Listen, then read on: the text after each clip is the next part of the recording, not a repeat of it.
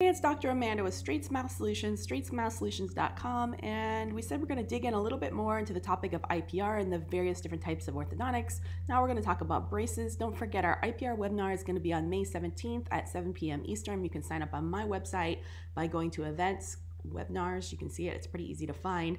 There is a small fee for that class, but it covers your supplies, your IPR kit, and your Type It On. And you do get 2.5 Cs. So I do use IPR in braces. I talked a little bit more about it in a previous video, and we'll definitely be talking about it on the webinar.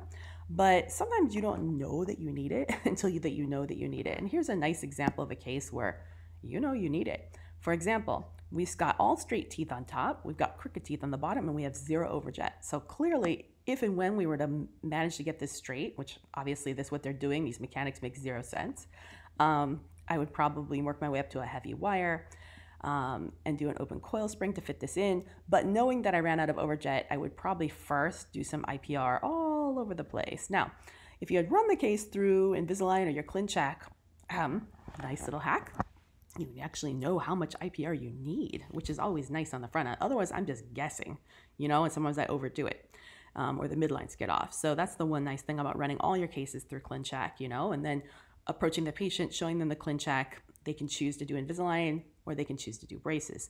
That's how I like to do things. And a lot of people do it that way.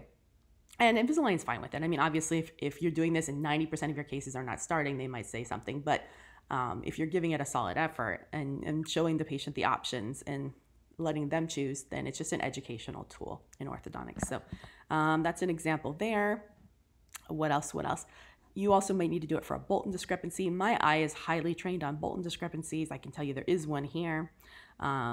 Obviously there's one here because we're missing a lateral and this is a peg, and same deal. We've got crowding, a lot of crowding, and way more than we have on the top. So we're gonna have negative overjet if we try to fix all this, right? So you'd need either IPR, I do a lower incisor extraction here, but yeah. Gonna need IPR for sure. And if you don't understand what a Bolton discrepancy is, you definitely need to understand that before you even go into orthodontics. So make sure you go into my videos by going to your search bar at the top of your YouTube channel, putting in Straightsmile Solutions. From there, you're in my YouTube channel. There's a tiny magnifying glass towards the right. You can put in the word Bolton, B-O-L-T-O-N, and that'll take you to all my Bolton videos. Make sure you understand Bolton and how to find it and how to deal with it. All right. Hoping to see you on our lecture on May 17th. Take care.